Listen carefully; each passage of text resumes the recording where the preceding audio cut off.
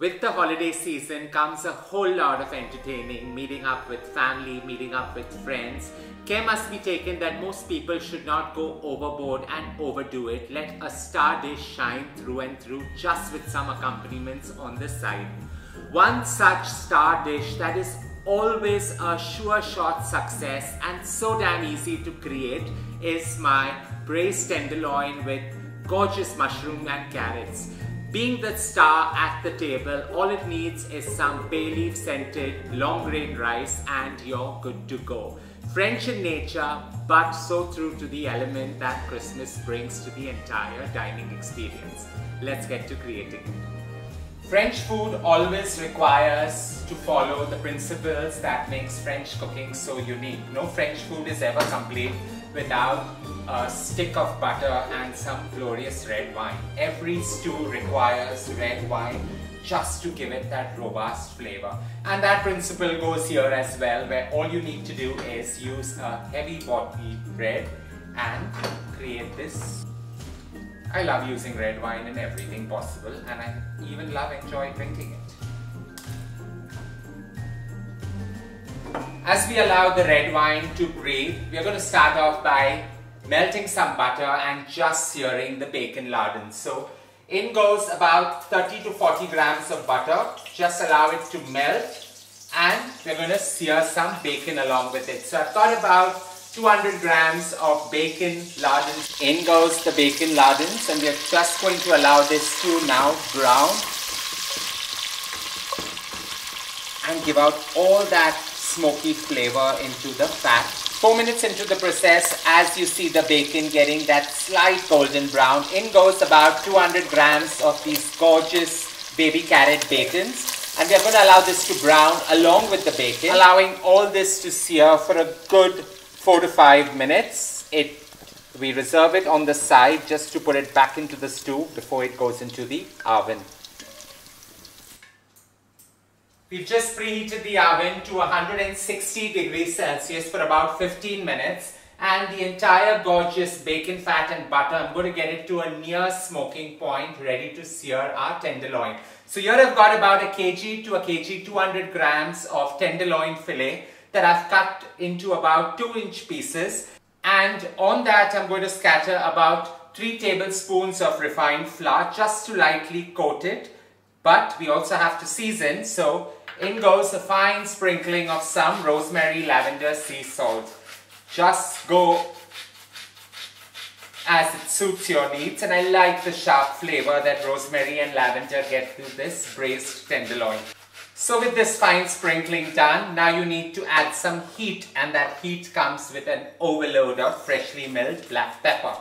So I'm just going overboard because we like the sharp flavor that pepper adds to this, and winter requires a fine set of spices just to give it that elevation. You can also add about a teaspoon to 1/4 teaspoon of about either some clove powder, some allspice powder or some nutmeg powder just to elevate this. Now this is what I enjoy doing, just allow everything to dust and lightly coat. It kind of creates a mess in the kitchen, but it's the best way to coat everything. With the fat at its optimum heat, all you need to do now is put this in and allow it to sear. Sear it on the highest possible flame so it gets that gorgeous coating and the entire meat gets caramelized within. 2 minutes into the process, turn it. You can see how it's gorgeously got that crunch and that char, and that just locks in all the juices and the flavor.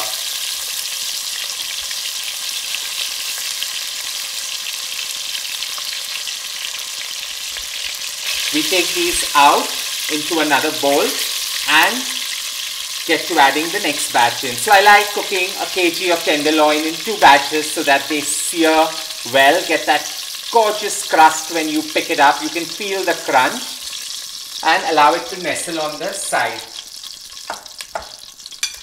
In goes the next batch of lightly coated meat.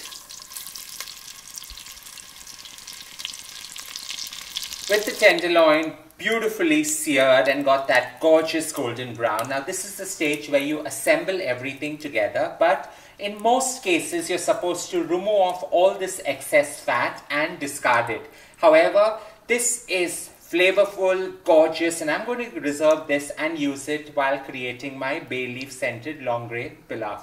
With the fat reserved and set aside, in goes back again the tenderloin fillet, along with the bacon and carrot shards, 6 cloves of garlic finely minced, a large bunch of some thyme, 2 bay leaves just roughly torn up. Here I've got some tomato paste, about 3 tablespoons, just to give it that tart element. And finally, I'm using a good tenderloin stock. You can go right ahead and use a cube and create the same result. So take about 2 cups of water and add a cube into it and create this. Allow this just to accentuate and marry into each other before adding what completes any French hearty stew, and that is that full-bodied red wine that we had breathing on the side. In goes my favorite part, about 3 cups of this gorgeous full-bodied red, just to give it that robusty color, and you have to put it just till it covers the tenderloin, not too much, and you don't want it to be too winey in nature or too sharp a flavor. The moment out here you get this gorgeous burgundy color, you know you're on the perfect right track in creating this gorgeous braised tenderloin. While the carrots are going to cook for the next 90 minutes in the gorgeous sauce, we're just going to saute the mushrooms to put in right at the end. Out here, you can either cook this on the slowest possible simmer on the flame and allow it to cook, or just put it into the oven for 90 minutes at 160 degrees Celsius and you're good to go. While for me, festive cooking is also about having relaxed cooking come alive, so I'm putting this into the oven. All I've done is allowed it to simmer for a good 2 to 3 minutes, and while the internal temperature has reached the temperature of the oven, that's about 160 degrees Celsius, we're just going to cover this and put it straight in. I've kept it 3/4 of a tray down so that it cooks at the slowest possible temperature, 160 degrees Celsius, for about 90 minutes. For the first 30 minutes, I'm just going to play with the dogs and irritate them, and in the last 30 minutes, I'm going to get to creating that gorgeous bay leaf scented pilaf. Are we so tired, Baki? Are we? Who are you searching for? Why? Come get it.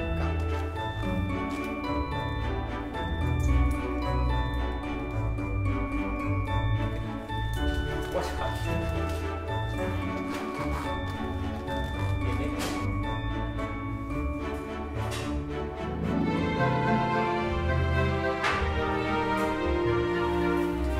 Having irritated Zia and Zoe to a point where they have decided to abandon me and get into their Zen space right under the Christmas tree, it's now time to saute the mushrooms and create that gorgeous bay leaf scented long grain pilaf. So to start off, in one of my gorgeous pans that I keep using every now and then, I'm just going to use the reserved bacon and butter fat that we had kept aside from the tenderloin that we were braising.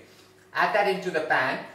Let all the bits and all come in, because it just adds to that gorgeous flavor that is required for this rice. Into that, we're going to take 2 bay leaves, tear them up roughly, put them in, and about 4 cloves of garlic finely minced just going in as well. I like using all the charred up bits as well over here, because it just adds that more flavor into the rice.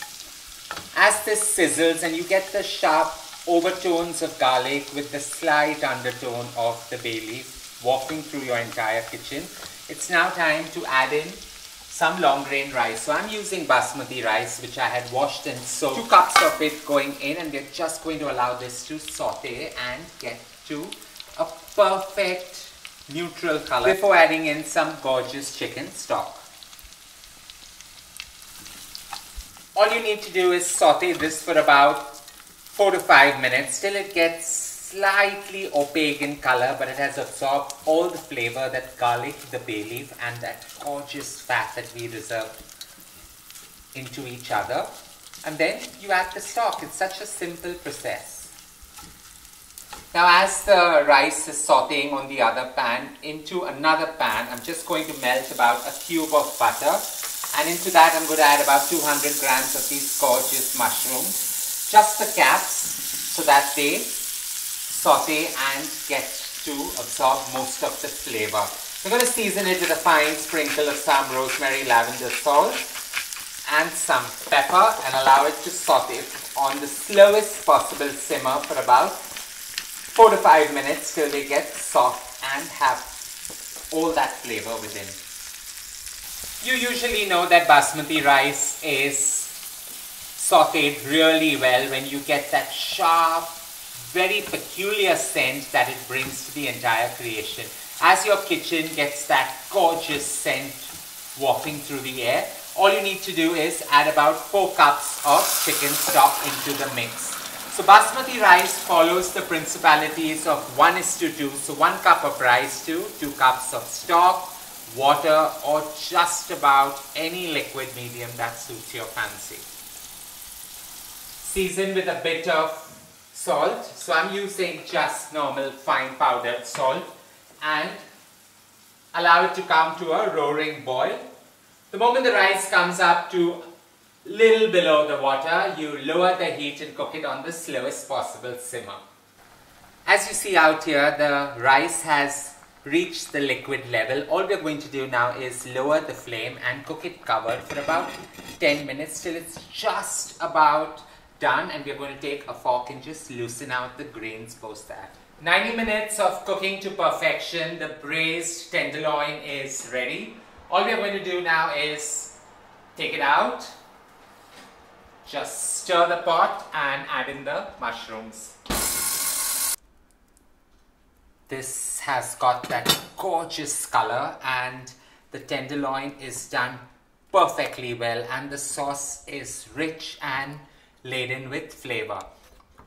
All you need to do now is either transfer this into another bowl or go right ahead and add the sauteed mushrooms in. Just give it a stir, and this gorgeous creation needs to have a slight garnish. So you can garnish it either with some flat leaf parsley, or like me, I'm just using curly parsley, about a tablespoon and a tablespoon and a half, just to give it that robust burst of flavor and freshness. This gorgeous braised tenderloin pairs perfectly well with the bay leaf scented pilaf, or you can also have it with some boiled noodles, some mashed potato, or just some sourdough bread. I hope you enjoyed creating this gorgeous braised tenderloin. French and rustic in nature, it pairs really well with the bay leaf scented pilaf.